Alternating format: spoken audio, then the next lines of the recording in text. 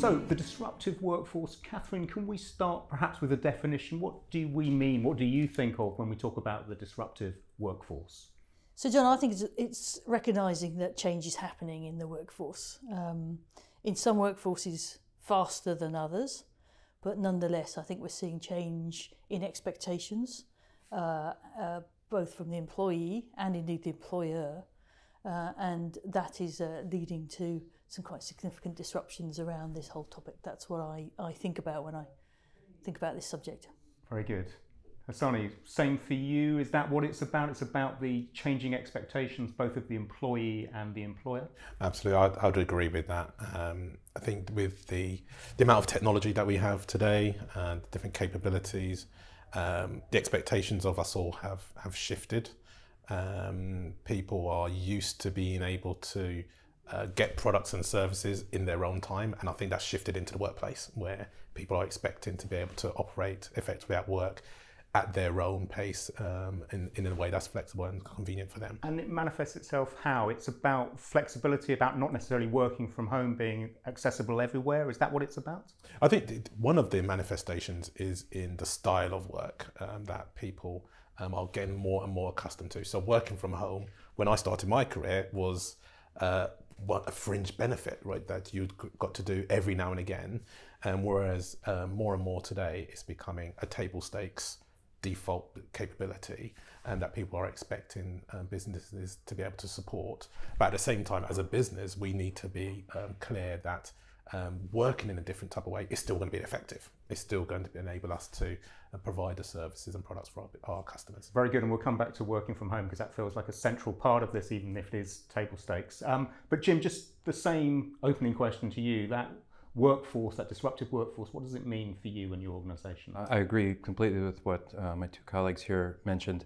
Additionally, I do think that the younger generations are bringing with them a new comfort with technology that we didn't have, and I think that we can learn a lot from the newer generations coming in, because they have technology every day of their life, and they expect the technology in their workplace, whether it's at home or remote or at a headquarters, for example. They expect that to work as easily and quickly as it does for them at home. So if that's the disruption, how is it changing the workplace itself? One way that it will absolutely change it, and does currently, is just the amount of video conference and audio conferences that we have. We have a larger workforce that's working outside of the traditional office, but that doesn't lessen the need for collaboration. In fact, it probably increases it. 7 out of 10 current meetings are virtual meetings. So that's really changed, I think, the style of how we conduct meetings, whether we're participants or the meeting organizer. And our reliance on technology, whether it's video conference, software-based video conference technology, whether it's microphones or loudspeakers, being heard, being seen, is more important, I think, than ever. That sense of collaboration, the conference technology, the collaborative tools, is that all in one direction? Is that all positive, or are there some downsides with using this kind of technology? Well, because I work for a company that's based in technology, it's all positive. But in reality, you miss, nothing will, I don't think anything will ever replace face-to-face conversation. You get so much from body language, from real tone of voice that you might not necessarily get today.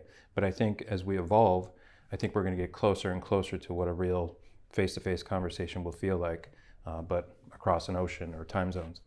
But I think, just to build on that, I think people need some physical interaction at times.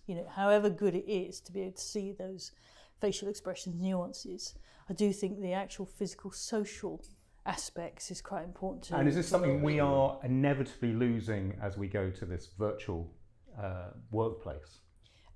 I think you have to consciously think about how you design that into future work, or else I think you're right, it will disappear. And it's much about, as I say, thinking about how you can introduce that and creating perhaps different physical kind of experiences and so forth, because I think that human need is quite strong.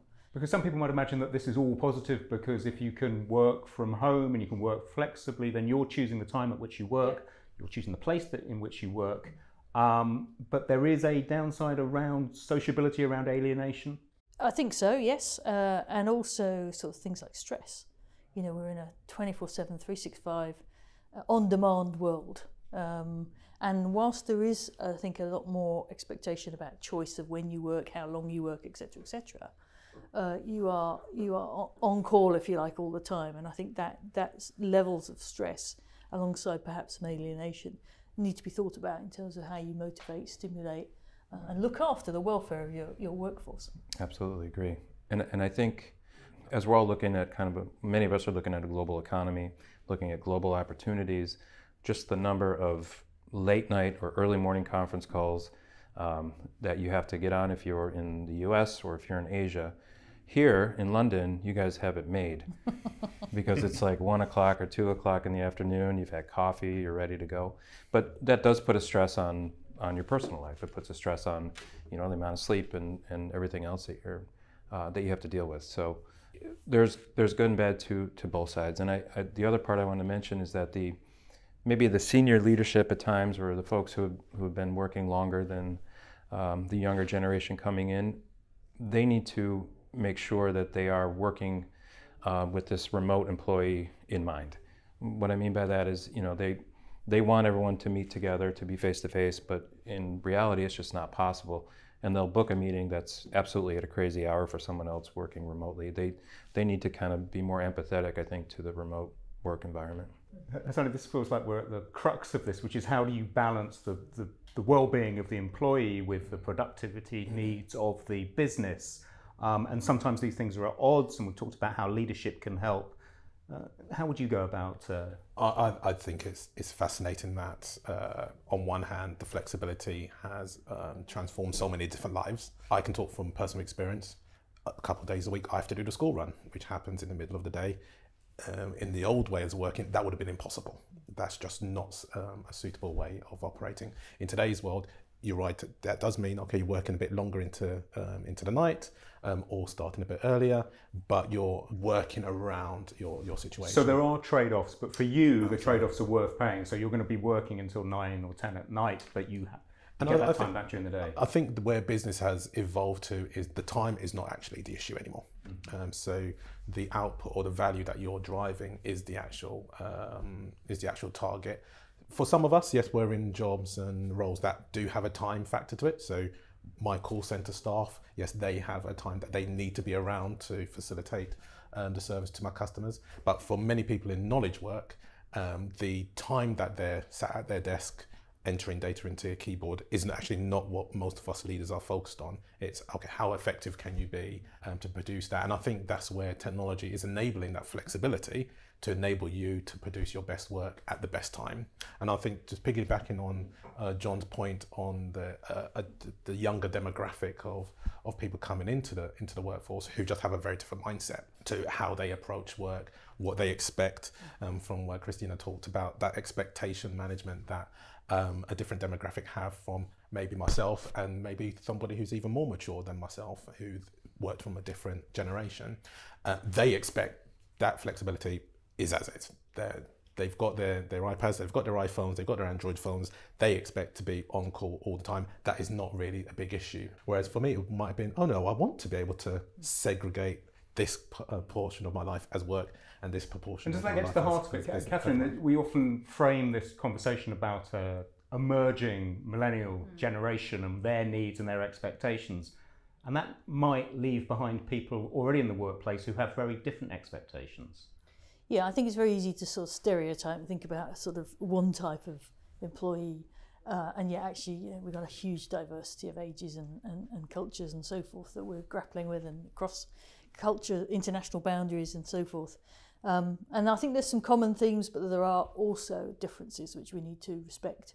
So as you say, I think that's a great example of, for some people, that work-life balance and managing that, or indeed structures and systems in an organisation. For some people, they like coming to an office and separating kind of work from home. And when you talk about structures and systems with a small s rather than exactly IT systems. Exactly right, yes. So for those people, that is helpful in terms of that gives them structure in order to be productive. For other people, it's the opposite. I was interested. I was reflecting just mentally whilst you were talking. When I first went to work, you just could not work from home because it was believed, A, that you would be completely unproductive, skiving, frankly, and B, unless you had something that you could do offline, there was no internet when I started. I am quite old.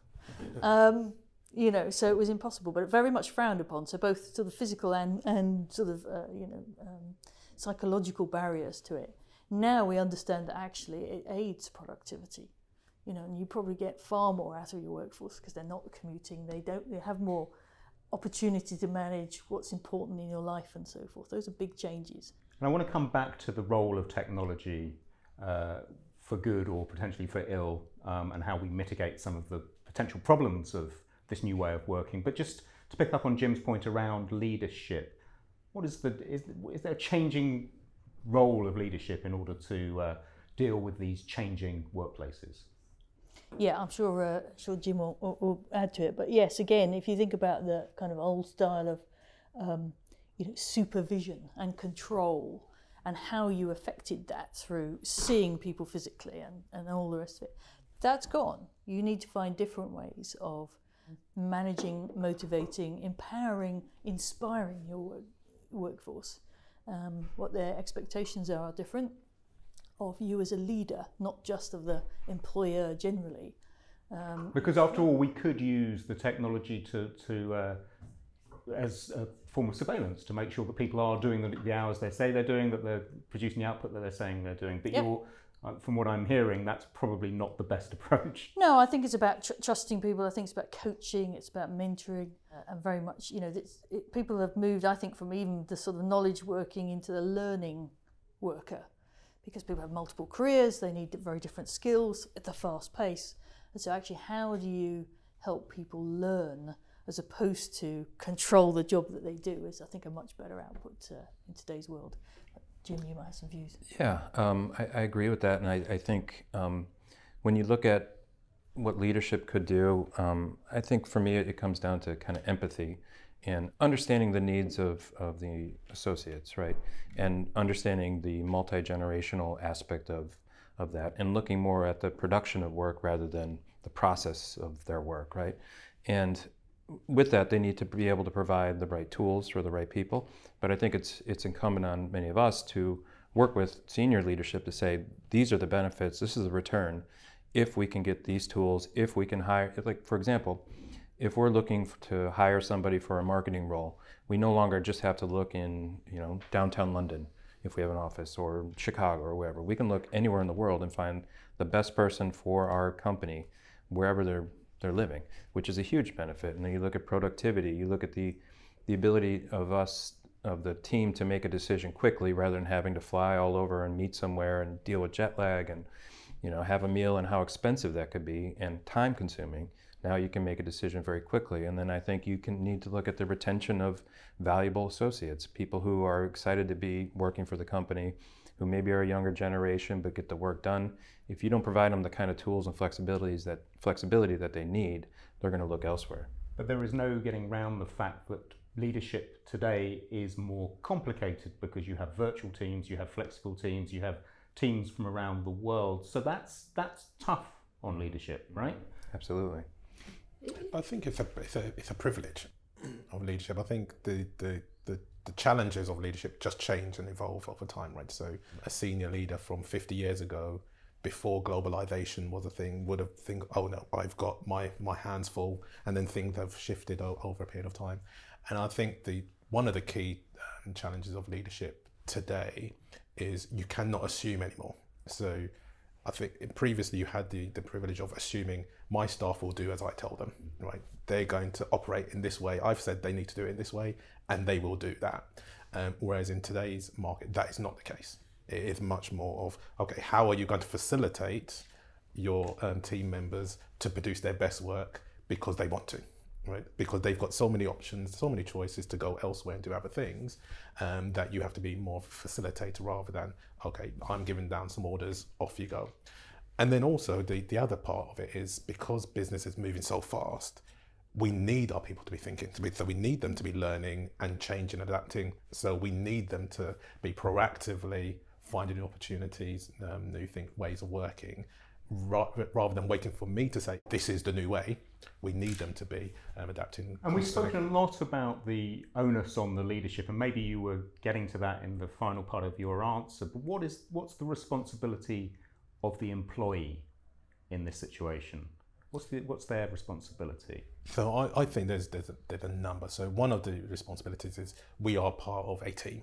So that employee is part of a team to help the team achieve its goals. So in my business, that is serving insurance for our customers and making sure that our customers are being well taken care of. So everybody is part of that effort to make that happen. So if you're an engineer in one of my teams, or if you're in the call center, that is our end goal, serving our customers. And I think for lots of employees today, they want to be bought into that vision. So some might say, actually, that's not where I want to get my value from.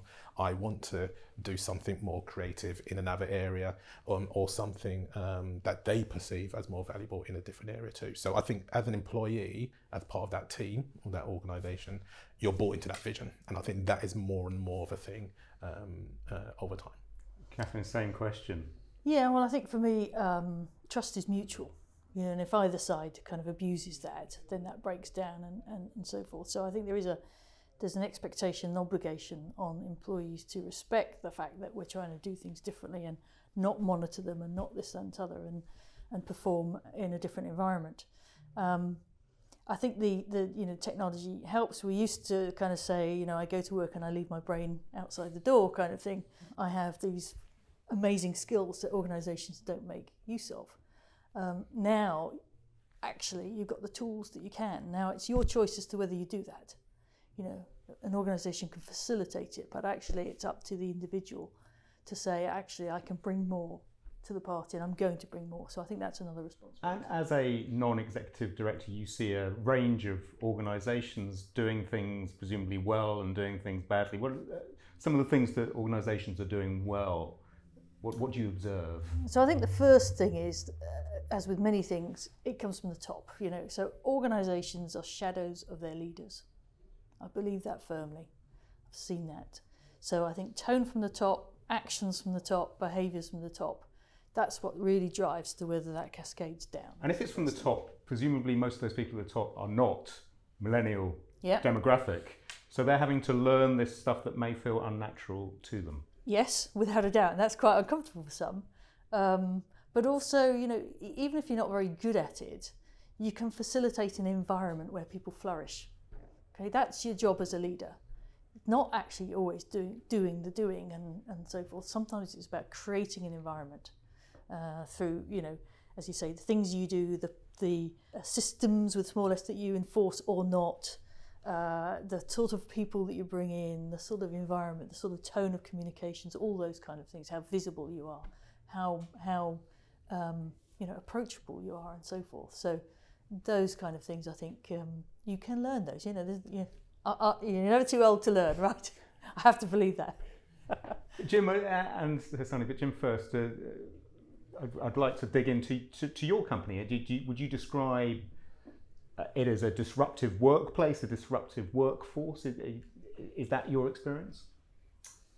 This isn't being recorded, right? Absolutely not. Frankly speaking, I would suggest that Shure is 1 foot in disruptive workforce and 1 foot in old school. But it's clearly driving towards disruptive workforce, and I entirely agree with what Cathryn was just saying related to the leader, the CEO. One thing to add to what she said is that if the CEO, in my opinion, needs to kind of take their ego, put it aside, and listen to other people. And many times it's the new generation coming in that has these great ideas, because they're way more connected than we ever were, not just technology, but just in life, really. And I think the days of the CEO or any of us as leaders being the be-all, end-all, I know everything about what I'm trying to do is gone. And you're suggesting to me that CEOs can put their ego to one side? Well, I'm sure there's some that can. Somewhere in the way, certainly ours has. You put that on the tape. But again, it is a matter of bringing people along, so they're part of the decision making. They're part of hey, employees, we want your suggestions on the best collaboration tool that you think is out there. Here are some examples. Go, let me know what's available. And then it's, bringing that information up, and then the leadership layer says, I trust in what you guys said, so let's try it.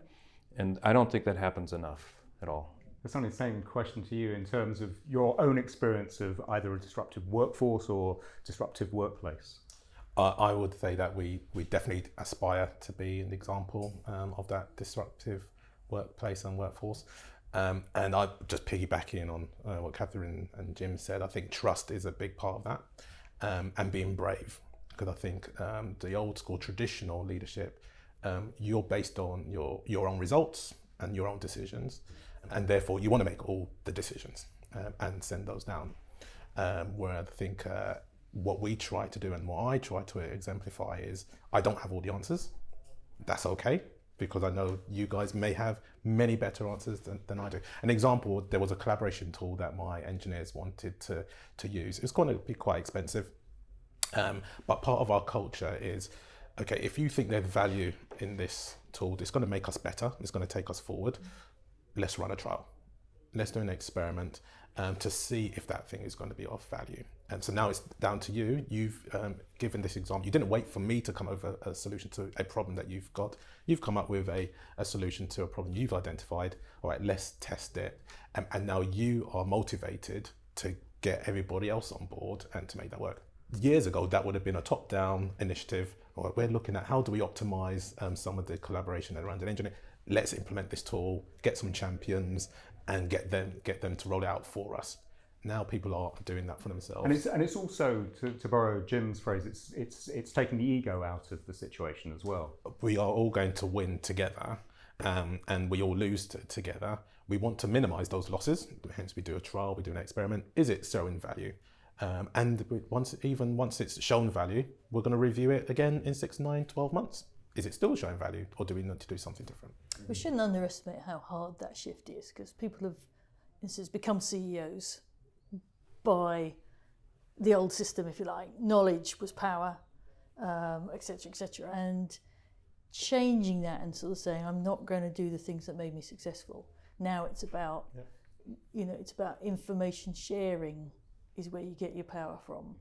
It's really quite a tough one. So we talk about all this as though it's kind of, oh yeah, it's coming, blah, blah, blah. But as ever, some of these changes will take longer and inevitably take longer. And what will push those old leaders who have that old way of seeing things, that the authority comes through the knowledge and the power that they have, how do we push them over the top? Well, I think ultimately it'll be success driven. You'll look at organisations that are successful, why are they successful versus yours? As part of the role of the board, just look at the performance and look at others and so forth, and push and challenge as to whether, how we can do things better. And, I firmly believe that, this will produce, we've seen the benefits of greater productivity and so forth. This will produce better outcomes for all stakeholders, not just employees, but customers, the community and so forth, as well as shareholders. And actually, that's what will drive change. Yeah, totally agree. And I was just thinking about, to Shure, my company, about a year ago, we went through a significant change. Previously, we had headquarters based in Chicago, Illinois, and then we had business unit leaders based on geography, so APAC, EMEA, Americas. And then within each of those regions, we had country managers. So word would come from the top to say, hey, we need to do whatever, and it'd be filtered. And whether or not the people in that particular country did what was asked of leadership, it was tough to kind of connect those dots. So about a year ago, we went to a matrix organization to where leadership now can be anywhere.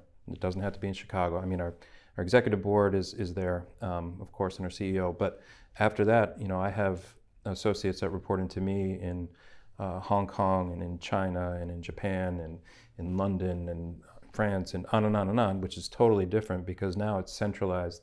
And whereas before, information sharing, it comes from local into regional to top, and then maybe it comes back down to the other region, maybe. But it's a different message all the way around. And that's been a huge change and uncomfortable. I think for a lot of folks who were kind of used to the old school kind of, I'm the boss of this office and I have a boss who's in charge of the region and who has a boss that's in charge of the whole company. That's kind of gone.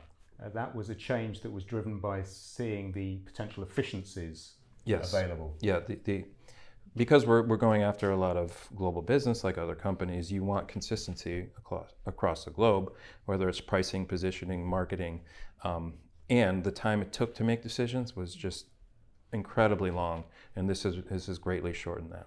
Just as a final part of this discussion, I want to return to talking about the technology. We've talked a lot about systems and people and culture, which is absolutely right, but the role that technology, so Hasani, what is the role that technology plays? I think we've discussed that sometimes it can be a force for good, introducing collaboration, introducing flexibility, but there are some downsides to it around stress and alienation potentially.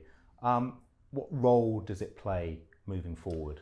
I think it's another really interesting topic that we're going to be learning about more and more over the next few years as it becomes more of the dominant way of working flexibly.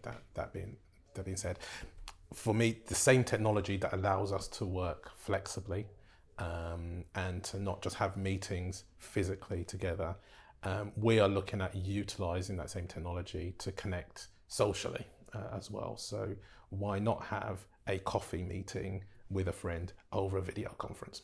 Right? We've created a social barrier that that video conference is only for a meeting, a formal meeting where we're going to be sharing some business information. But we're looking at, okay, why shouldn't that also be having a 5-10 minute coffee together over a video and just having a conversation like you would if you were in the office? That might mitigate some of that loneliness or that alienation factor. So same technology, but reimagining how you use it. And I think that is what's happening with a lot of industry, is that the same technologies are being leveraged by startups, digital giants, and traditional businesses. They're just reshifting the balance of that technology and creating new ways of working, creating new opportunities. And that's what we think is going to help balance out some of those negative effects of working so distributedly. Cathryn, same question, the role of technology, emerging technology or existing technology? Yeah, well, I think it's both, because for most organisations we have a long legacy of old systems that constrain us versus kind of newcomers, spaghetti everywhere and so forth, and poor old employees have to grapple with the old stuff as well as new. So I think that isn't going away. So I think the opportunity to utilise where you can stuff that really does help, that they're used to in terms of, you say, home working type tools. And embrace those kind of things, not just in terms of kind of the obvious things like collaboration and so forth, but how we pay people. The innovations in payment technology is huge. Well, why do we still pay people off payroll kind of on the 29th of the month through their bank account when actually they probably want it on their mobile wallet or whatever? So I think we need to think broadly about that whole employee piece, and it's not just about the collaboration networking piece. It's about the whole interaction with your organisation. How do you embrace the new technology for them? At the same time, recognise that they also have to work with the old technology. Jim, the same question to you, the role of technology, existing or emerging technologies?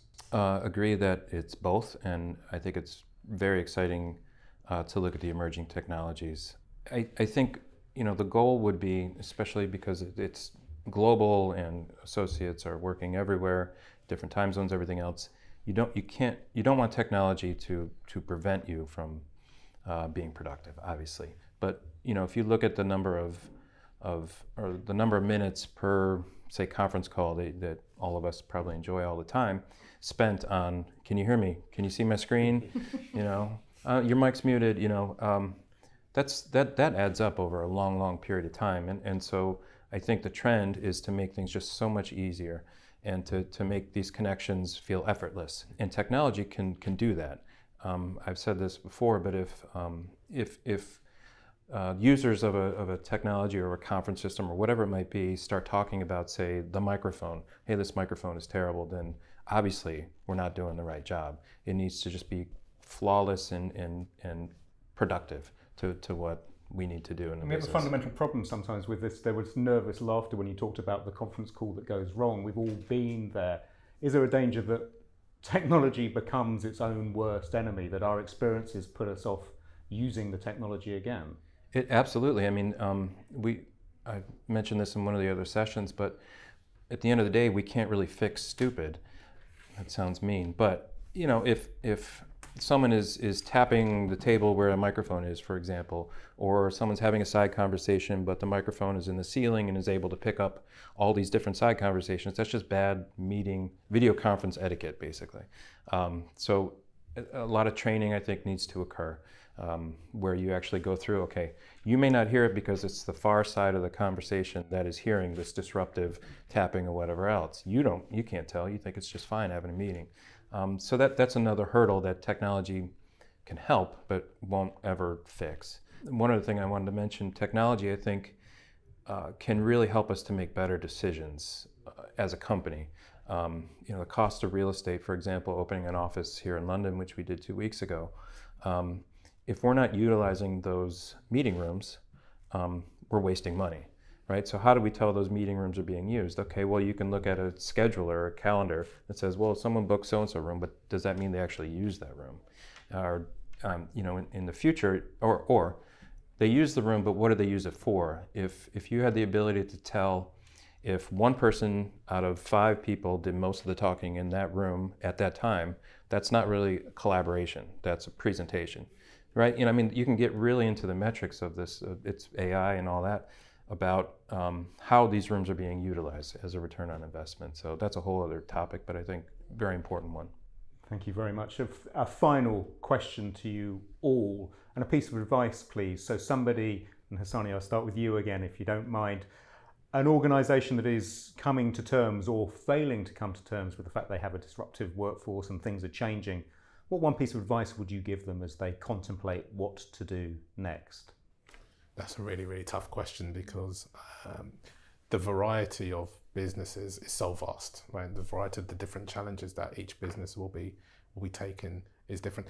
And I'm a big believer in you play the cards that you're dealt, right? So some businesses can be a bit more nimble and take up opportunities in a different way, and some just have a bit more legacy and they've got different challenges. However, I think the key thing for it is, what is the end goal? So what are you trying to achieve?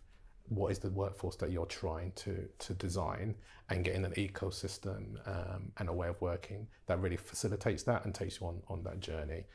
That takes a lot of bravery, takes a bit of creativity to make that happen. If it's very different from where you are today, to go on that journey does take a lot of work. Don't underestimate it. Cathryn, same question to you. Piece of advice. I would say treat it like you think about customers. Lots of companies talk about being customer-centric, but actually they don't actually ask their customers, and they don't start truly from the customer experience. They make assumptions. I think that's the same with employees. So I would say, if you're in that predicament, actually use the opportunity to engage the very people that you're trying to you know, address and so forth, and work with them. Use their skills, their knowledge, their motivation, and build the ecosystem. And I think that's a great expression, because it is all about ecosystems. But build it from the employee outwards, same as you would with a customer. Jim, same question to you. One piece of advice. One piece. I totally agree with what they said. And another way to look at it, and I think about, is understanding that the leverage has kind of changed, to where before, I think businesses looked at, like, people want to work for me, they want to work here, they want a job. Now it's, you know, the gig economy, and they can work wherever they want to work. So consider that person, the new people coming in, or even valued employees today, valuable asset, and like, they're your customers, to your point. So I think just, it's a mindset change, and I don't know how you do that except for attend a Hot Topics type event. Jim, Cathryn, Hasani, thank you all very much indeed. Thanks, Jim. Thank you.